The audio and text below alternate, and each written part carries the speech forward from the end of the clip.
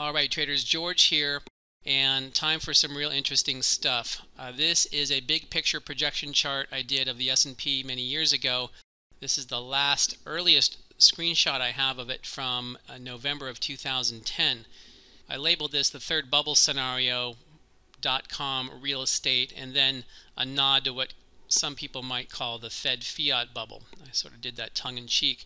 But what we're talking about here is a real common pattern. It happens in all markets in all time frames. Lower left, X to A to B, B to C, completed D, and then the one-to-one harmonic extension for the upside target. Well, as of a few days ago, that one-to-one harmonic was hit. We did 1802.33 in the cash S&P, and this green line has been fulfilled.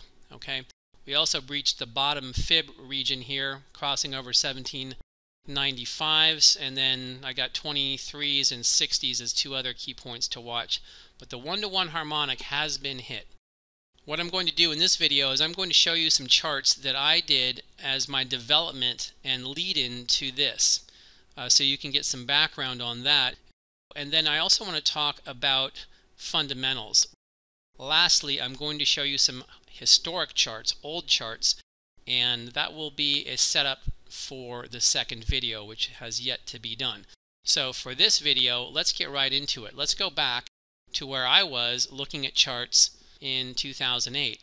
Obviously, looking at the top up here, we had a symmetrical double top, and we had a follow through on what we consider the conservative side and a more favorable excursion below. Well, with that follow through, I was on alert and highlighting the 840s and the upper 500s as two zones I was primarily concerned with here. Not long after that, I looked at a one-to-one harmonic sell, and we really followed through in a hurry here. I pushed my harmonic target down here to about 778s or so, and again, it didn't take long for the follow through. Just a week later, and we went much lower, getting below 900s.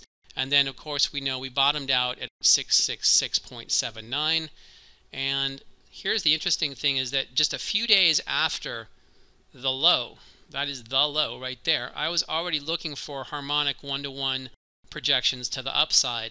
And on the heels of everything that was happening, this was actually really going against the grain, to put it mildly. But this is what I saw on the charts, moving to April, looking for a much bigger one-to-one harmonic to get it up into the 1230s there. It actually started with the Dow. I noticed that we had a one-to-one harmonic extension at the 1.618, taking us right back to the prior high in the Dow. So this got me thinking about the S&P, and then, well, the rest is history there.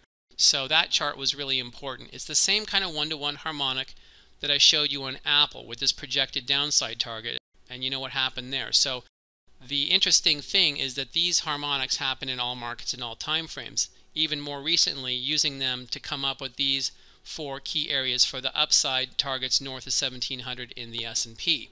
All right, so all of this stuff is something that has been a part of this development, but really leading up to this final culmination here. So initially, I wasn't looking for this one-to-one, but after I started to put some of the pieces of the puzzle together, looking at the one-to-one sell harmonic, why not a one-to-one extension harmonic to the upside?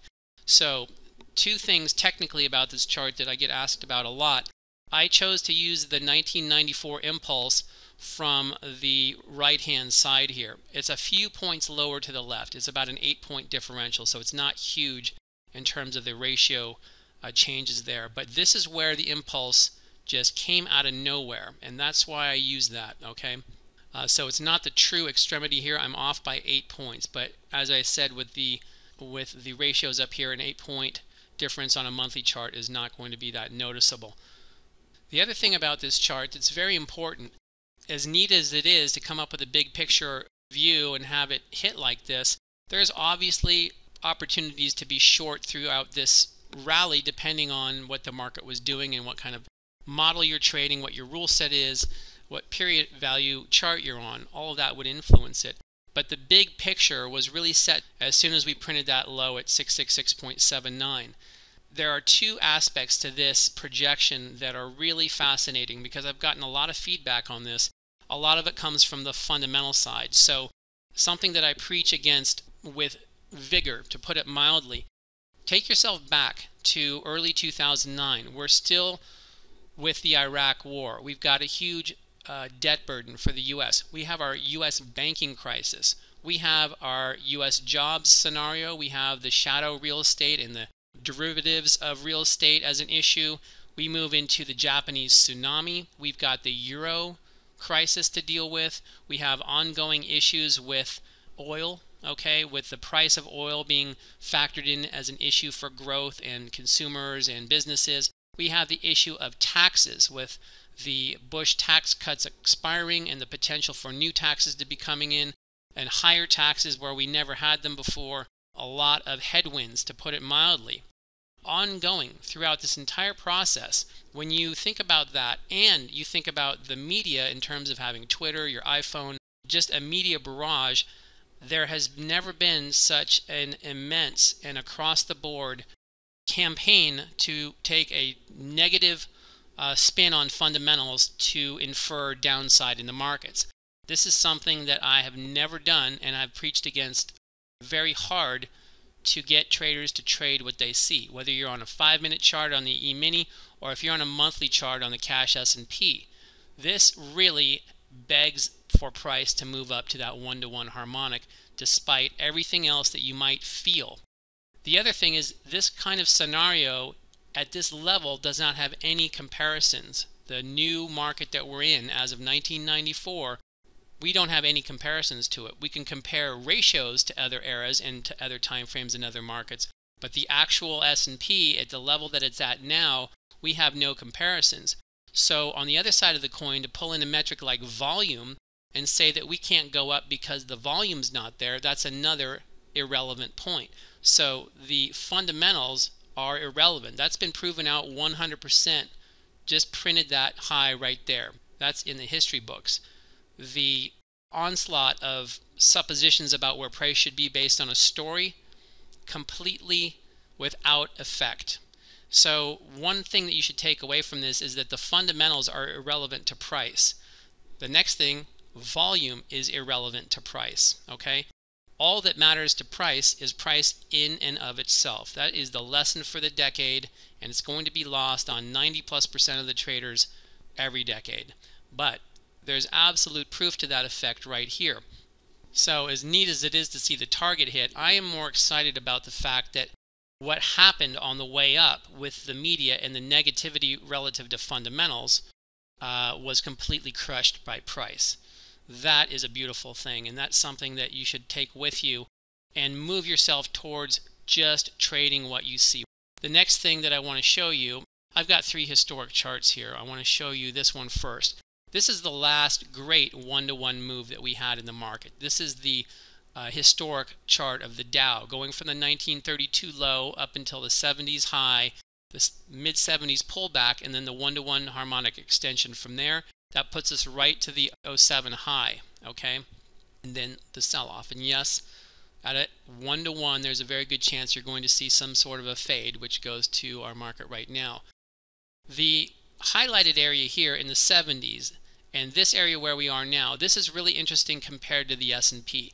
This looks like what the S&P is doing now, and this looks like what the S&P did back in the 70s. So this is somewhat of a fractal in that the low to low and the low to low are very similar in ratio and angle here, okay? And that the topping pattern is very similar here to the S&P with a break to new highs and a pullback and then off again to new structure highs.